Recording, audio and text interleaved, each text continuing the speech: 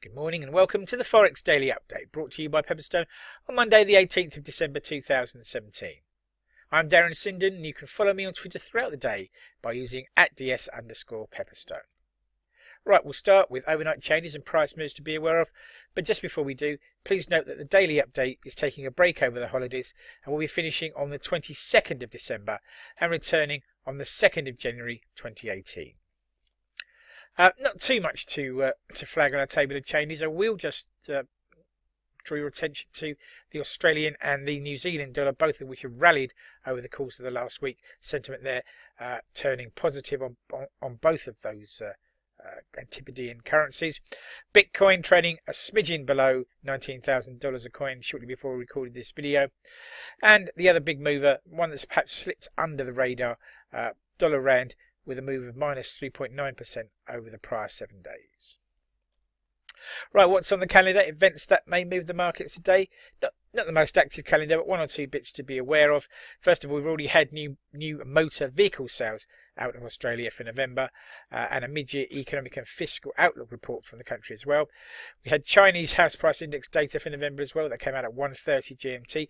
And then to come, we'll have global trade balance data for October out of Italy. A 10-year bond auction in the UK today as well, an interesting barometer perhaps of how people are feeling after the recent Brexit news. And then probably the highlight of the day as far as the data is concerned, CPI data for November, month-on-month and year-on-year figures out of the whole Eurozone. And that's followed by the Bundesbank's monthly report on the state of the German economy. And at 11 o'clock we'll have CBI industrial trends data and orders, and that's say 11 o'clock and the data is for GBP sterling. Right, to finish the afternoon off then, we'll have Canadian portfolio investment data, NHAB housing index data at 1500, and a 3-month and 6-month bill auction at 4:30 this afternoon. And if you're still in the market tonight at 9 PM, you can feast your eyes on the Westpac Consumer Survey for the 4th quarter in New Zealand. Right, breaking news and comment that's caught my eye over the weekend and this morning. First of all then, Chinese house price data slowed to its lowest level for 21 months in November. Still growing house prices in China, I should say, but the rate of improvement is declining. Japanese exports posted a 12th month of growth in a row during November, allowing the country to maintain a trade surplus despite a boom in imports as well.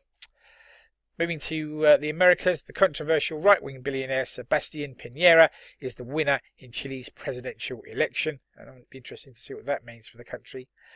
The UN Security Council is to vote on a proposal asking the US to withdraw its recognition of Jerusalem as Israel's capital. And the European Union is to launch a tax investigation into one of the world's biggest retailers, IKEA, amid claims that it's used loopholes to minimise its tax bills between 2009 and 2014.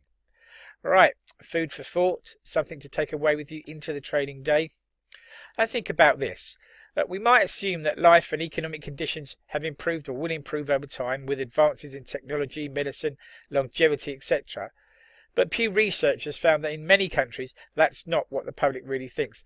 And the table here shows what people think when they're asked the question, has life improved over the last 50 years? Worth having a look into that and drill down to the data. Overall, the answer is yes, but there are some interesting deviations from that number. Right, please take a moment to read the risk warning. Trading CFDs and foreign exchange and margin can be a risky business. If you're in any doubt about those risks, then please do contact your Pepperstone account representative. Thank you for your time.